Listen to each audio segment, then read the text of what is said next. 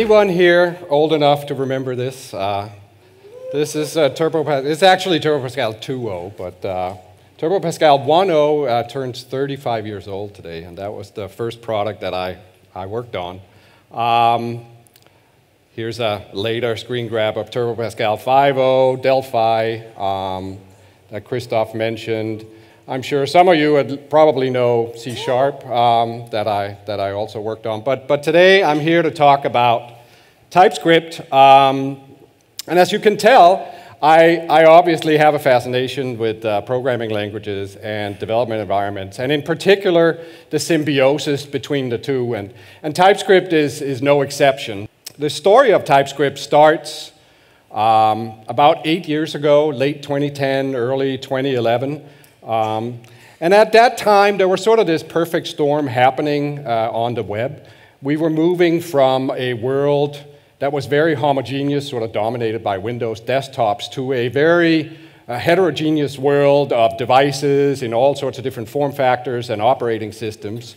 And so cross-platform was really becoming super important. And at the same time also, JavaScript VMs were getting way, way better. I mean, already at that time, we were at least seeing a 10x improvement from the great work that Google did with V8 and Mozilla and even Microsoft with our Chakra engine.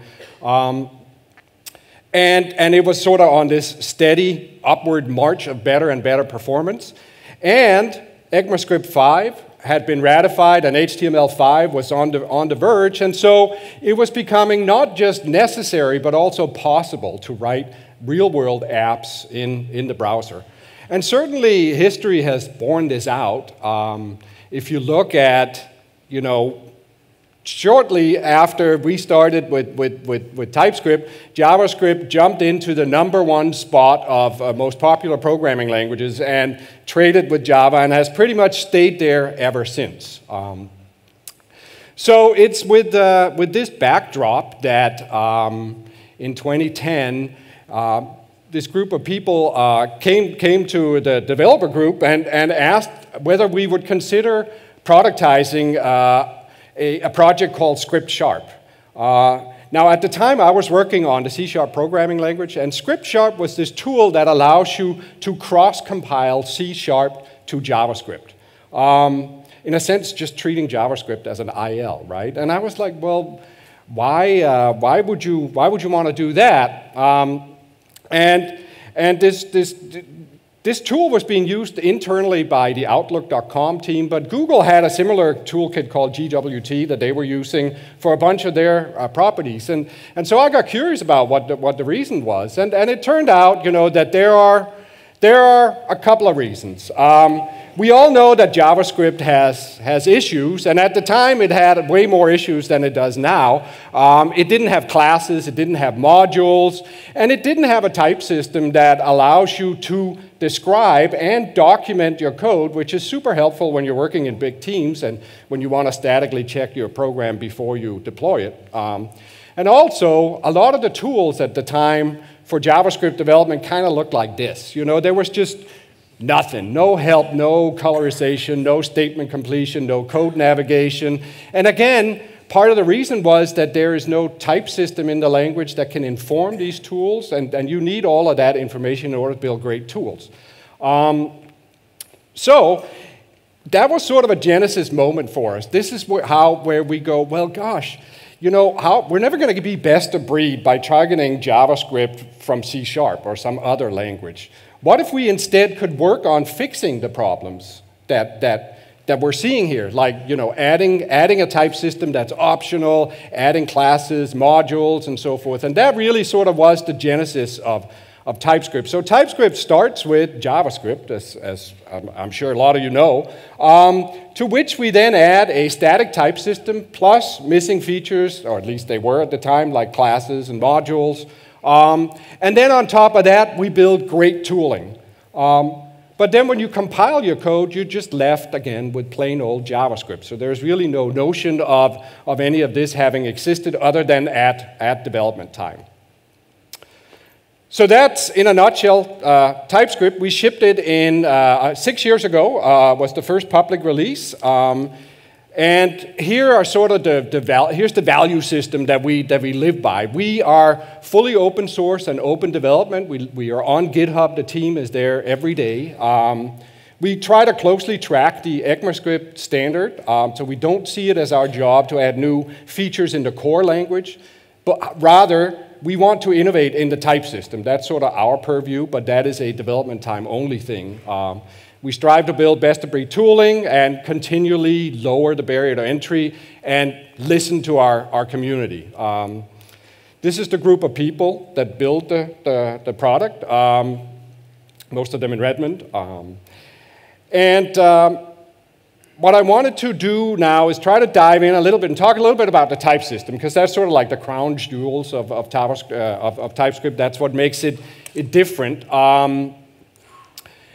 Our type system has a whole bunch of interesting attributes that I've never seen in other type systems. I've listed all of them here, but rather than read them to you here, I'm going to try to go through a series of illustrations of what this means. And so, starting with this notion that types are erasable. Here's a piece of TypeScript where we declare a person type, and then we annotate our parameter called person on greeting, and we annotate our user variable with that type. And once we do that, then our tool, our IDE, knows what's going on and can give us statement completion. It knows what the properties of that type are. It can check that you're not accessing other properties and so forth.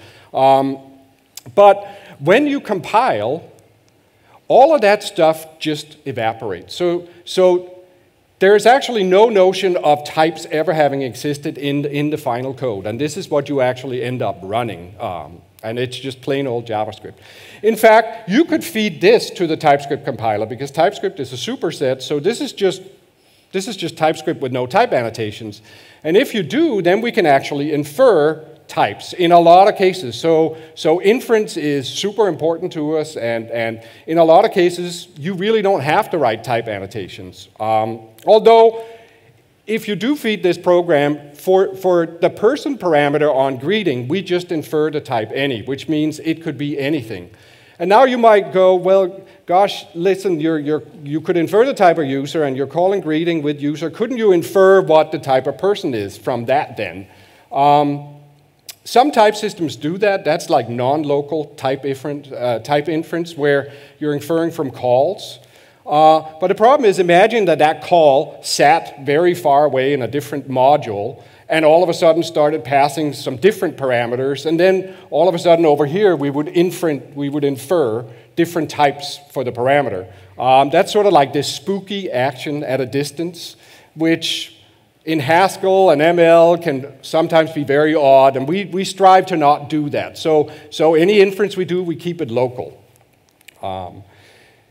Our type system is structural. Here's an example. Again, if you look at the type annotation on person in the first function there, you see that we haven't even given it a name. We've just said it's something that has a name property.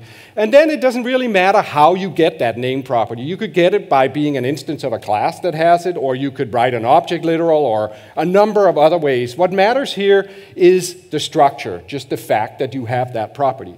This is distinctly different from languages like, say, C# or Java, where you would have to declare an interface called thing with name, and then you would have to have your person class implement that interface. And only if it implements that interface can you actually pass it around. So interoperability in those languages is much, much harder. There's much more friction, where JavaScript actually is duck typed, right? And really, our structural type system is really just a static formalization of duck typing, and that is how JavaScript works. We have a generic type system, which means you can declare things like this here, which is a strongly typed node in a tree, where P is the type of the parent pointer. And because we're structural, if you have two types that are identical in structure, they need to be compatible with each other. So let's say I have a node of something and an item of something, and I try to assign one to the other. In a nominal type system, that would be an error because it is not the same type. But in a structural type system, it should be okay, which means we're going to say, node of null equals, is node of null assignable to item of null? Then we look at a structure. Well, yes, they both have a data property. Yes, they have a parent property, which is going to be of type null. And then they have children, which is of type node of null. Now let's compare those. Off we go, compare, yes, yes, yes. Now node of null, node of null. And it's turtles all the way down. This is very hard to implement. The nominal type systems are a lot simpler, but in structural type systems, you are staring into the recursive abyss all the time, and you need to find ways to not go off and do infinite amounts of work. And so we have something that we affectionately call the turtle cutoff in the compiler, where we say after 5 turtles, maybe we should look at the rest of the types, and if all of that works out, then we're just going to say it's okay with a high degree of certainty, because it is not possible to really truly tell. Union types are another thing that we have here. The ability to annotate a parameter with being either string or number or Boolean. And then when you couple that with control flow analysis, then wonderful things come out of it. Here, for example, we can infer that the type of X inside that if statement is just string, because what the guard that went before it, we can narrow the union type down to just string. And then following the assignment, it becomes a number, and then that means at the bottom we have number or Boolean. Now that's super, super handy when it comes to checking for null and undefined, because in strict mode in TypeScript, null and undefined are separate types. And so if you guard with X equal to null and return, then we know through our control flow analyzer that X is not null in the rest of the function because it's been guarded.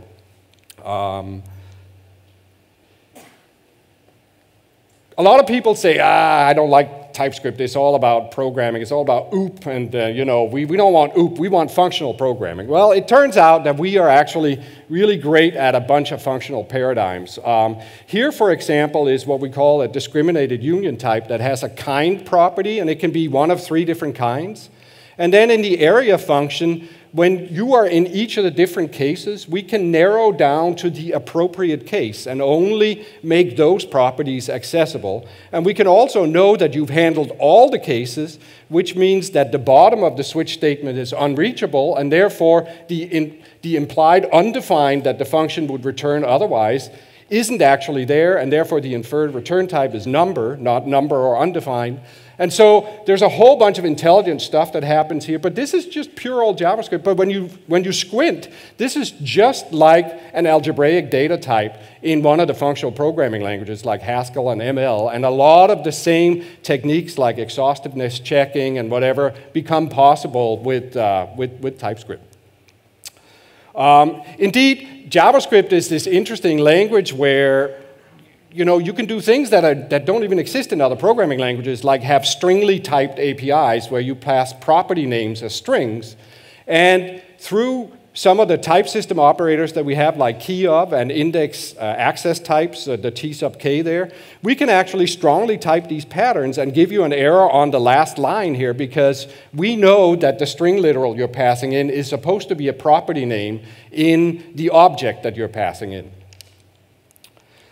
In fact, we have a bunch of esoteric types that we've dreamt up just to match JavaScript's capabilities, like lookup and map types, and the latest one is conditional types. In fact, someone actually proved that our type system is Turing complete. You can do computation in the type system. If you guys want to see something crazy, go look at that particular issue. It's still up on GitHub. Another thing that we have is strict mode. It's sort of a dilemma for us, because when we evolved the type checker, we are in a sense breaking your build every time we release, because we get better at checking and we might find new errors that we didn't find before, and therefore your build is broken. Now, in order to handle that, we allow you to opt into features individually, or you can opt into strict mode, in which case you're saying, yes, I want maximum type checking at all time, and that just enables a whole family of stricter checks. Another thing I wanted to talk about that's special about TypeScript is this notion of using the compiler as a service. Compilers traditionally were these things where, in comes input files and out goes output files, and magic happens in the middle that only the compiler writers understand. But in reality, today, compilers need to be opened up and become APIs, because that is what enables all of these wonderful features that we expect to have in our IDEs. And indeed, the TypeScript compiler has an entire API on it where you can use the parser, the type checker, and so forth, and embed it in your own tools. And tools indeed do that, like TS-lint and Webpack and all sorts of other tools. Also, we work really hard to make it easy to embed in different editors. So Visual Studio Code, for example, Sublime Text, Vim, Emacs, all have plugins that allow you to use TypeScript in there. And in order to make them as easy as possible, we actually have a thing called TypeScript Server that runs as a separate process that the editor extension can talk to through a JSON protocol. And then all the magic happens over in that server, and the protocol just tells the server what editing actions happen. So another thing that we need to really focus on is performance. There's sort of this magic number for IDEs, 250 milliseconds. If it takes longer than that when you press dot, then users get irritated. So that's a hard problem to solve. If you have a 100,000 line program and the user is typing and presses dot, and now in 250 milliseconds you have to somehow figure out what comes here. And obviously you can't compile all 100,000 lines and do that. Here's an example of the responsiveness. You see when I type dot on program here, this is a 100,000 line program. This is the TypeScript compiler and language service itself. And you see how we are probably sub 100 milliseconds in response here, even though technically you could reference anything from that 100,000 line program right there. Now the way we do that is when we're running this TypeScript server, when the editor extension talks to it, let's say it tells it that I've loaded a file. Then we go parse that file into a syntax tree. Then we analyze that syntax tree to see what this file references through imports, for example, and then we can build a full closure of everything that we need to know and hold on to it in memory because we're sitting as a service out there. Now, let's say the user presses dot and we need to know something about what's in scope here. Then we need to build symbol tables for each of these guys. Then we can build a global symbol table, and now we can start to answer the question.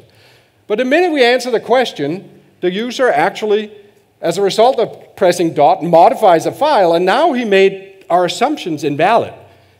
And the program, by the way, is also broken because there's an error because he hasn't actually typed what comes after. So now we have modified a program and it's broken, yet in 250 milliseconds we need to figure out what comes next. Now, what we do know, though, is that we can clear out the information just for that file. And then we can incrementally recompute it and reconstitute it and then answer the question. And even in the process of incrementally building, we can use some of the old data structures that we have parts of the syntax trees that weren't modified. But you'll note that if we had 100 files here, 99 of them did not get modified. And so we saved ourselves a bunch of time. And so there's a whole bunch of techniques that you have to do when you build compilers this way. And these are techniques that you're not really taught in school. This is something that you learn by doing. But you can see it all in our GitHub repo. It's an interesting piece of code. In terms of community, there's this fantastic website or GitHub site out there called Definitely Type, where the community is collecting type information for JavaScript programming on the web. It just this year moved into the top 10 most active repositories on GitHub. So it's up there like along with Linux and React and like some really big players. And it goes to show how much activity there is here. And basically this has turned into a treasure trove of information because it really documents in a uniform manner how all of the frameworks on the web work. And I'll show you an example of how we can put that to good use. We also try to really work with all the other tools that are out there in Babel. The latest version of Babel now supports TypeScript. And TypeScript, you could always use it just as a type checker. And so that means now that React is within reach, for a lot of users. They can use TypeScript and Babel. That's becoming very popular. And we see ourselves sort of as the Switzerland of frameworks. We don't really try to cater to one particular framework. We work with the main engineering groups of all of these different frameworks and make sure that we have all the right features handled for them. So you might say, but I don't like types. It's like they get in my way. I like parachuting. I like bungee jumping. I just want to write myself some code. And I actually seriously, I can understand that. There are scenarios where it's just maybe not worth it for you. But it turns out that we can actually still deliver a bunch of value because TypeScript is a superset of JavaScript, which means JavaScript is a subset of TypeScript, which means we can actually use the TypeScript language service to analyze JavaScript. It's just like JavaScript with no annotations, right? And so here is a little example of me starting a completely blank project. I have installed Lodash as a node module, but that's all I've done. And now I start a blank file, and I just start typing. This is in Visual Studio Code, import underbar from, and then see we get statement completion on Lodash. But now if I say let x equals underbar dot, then notice statement completion. This came because we could auto-provision from definitely typed and grabbed all the type information from there. And we could actually now put that to good use and show you what's possible to type or to write here, even though you haven't said any type annotations. Now, if you say go to definition, you can see that we actually go into the declaration file for Lodash on that particular identifier. Also, you might have, say, JS doc annotations in your code. And we can actually scrape those and treat them as type annotations, right? So here's a function that just takes some s. But now when I say s dot, you'll see that I get statement completion because we scraped the JS doc annotation and we know what the properties are on string. But if I call it, we don't give you errors because, hey, this is JavaScript. I mean, it's possible. And likewise, if you spell this wrong up there, we also don't give you an error. However, you can opt into what we call TS check, which is basically go check it. And if you're absolutely sure there's an error, then show us that error. And also, in here, you'll see that now you can actually use refactorings to go do the rename and whatever. And so we can do a lot without type annotations. And you can get a lot of the benefits from TypeScript without actually ever really using it, which I think is pretty cool. Okay, final thing I wanted to show is just a slide that made me, or a graph that made me happy here recently. TypeScript has now moved into the 7th spot of the top languages on GitHub, and I'm of course a little bit ambivalent about who we have to beat next to move up, but but nonetheless, this is great. So this wouldn't have happened without your support. I know, actually by show of hands, how many of you use TypeScript currently? Oh my God, that warms my heart. I want to give you a heartfelt thank you. And I also want to say that for those of you who haven't yet used it, give it a shot. I think it might actually make you more productive as programmers. Thank you. Thank you. Thank you, Andrew.